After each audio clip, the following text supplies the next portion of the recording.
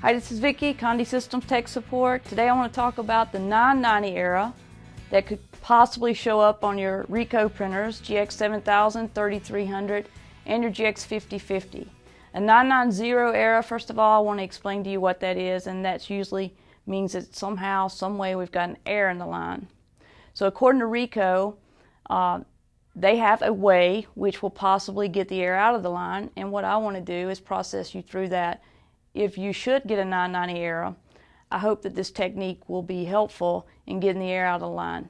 If for some reason it doesn't work, then possibly your maintenance unit has went out. So what I'd like for you to do is watch this video if you have a 990, try these techniques, and then if you have trouble or if you have concerns with them, you can call us here, we'll help you through it, and then we'll talk about what to do afterwards. So let's get started on working this 990 error. We have a 3300 here, and this will work with the 5050 or the 7000. And this printer does not have a 990 error, and so I can't generate one, so we're going to work with one that doesn't. The technique will be the same. How you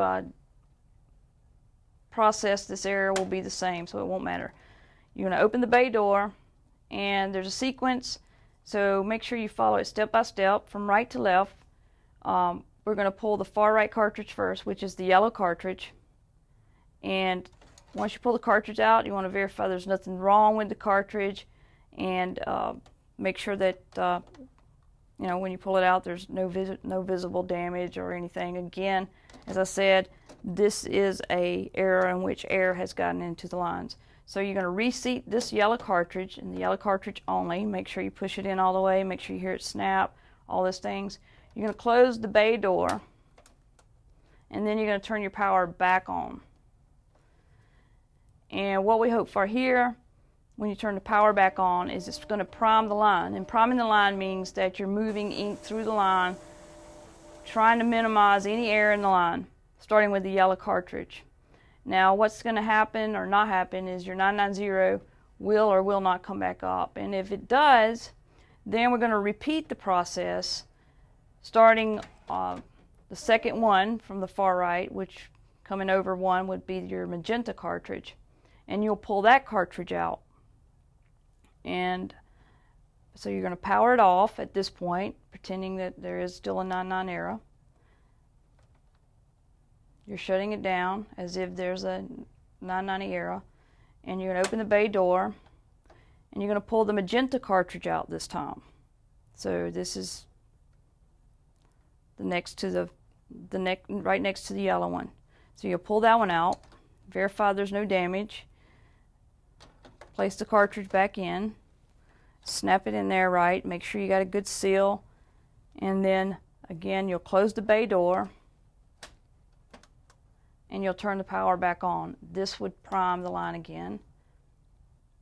Anyway, so forth, so on. You'll do this 4 times unless the 990 error has gone away. Say I turn this back on and the 990 error has went away, then we've solved the issue.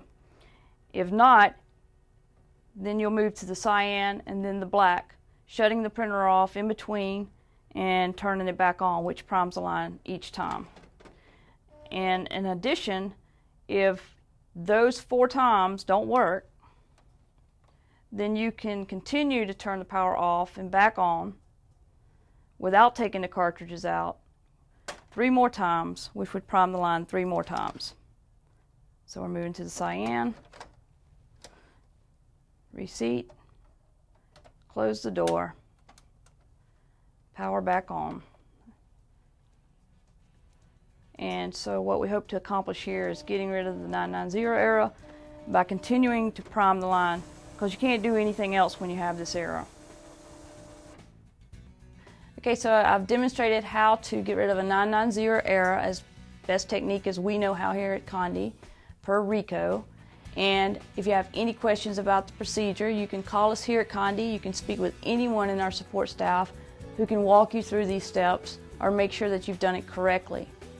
If these procedures don't work, give Ricoh a call. You can get their number by going to Ricoh.com, or once you called us, we can give you the number so that you can call them. Again, This is Vicki with Condi Systems. Thank you for your time.